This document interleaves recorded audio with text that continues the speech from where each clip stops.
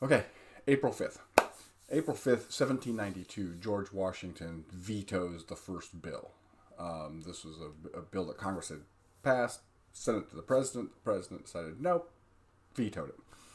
So it's one of the powers that the president has.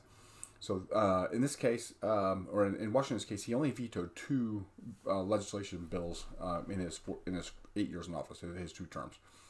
And in fact, the first 16 presidents combined only vetoed 59 bills.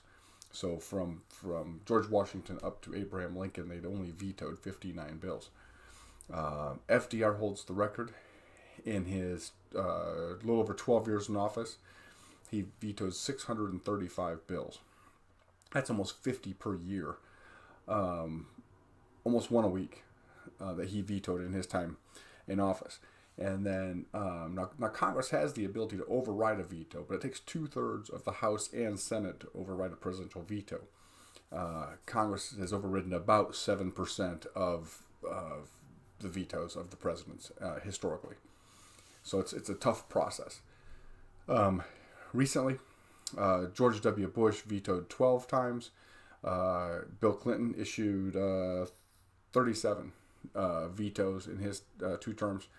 And Barack Obama vetoed 12. And to date, Donald Trump has not vetoed anything. So obviously it's different. You're not going to veto your own party. Well, unless you're John Tyler. But that's a different story for a different day. So anyway, so today in 1792, George Washington issues the first presidential veto. That's what I have for today. I will see you tomorrow.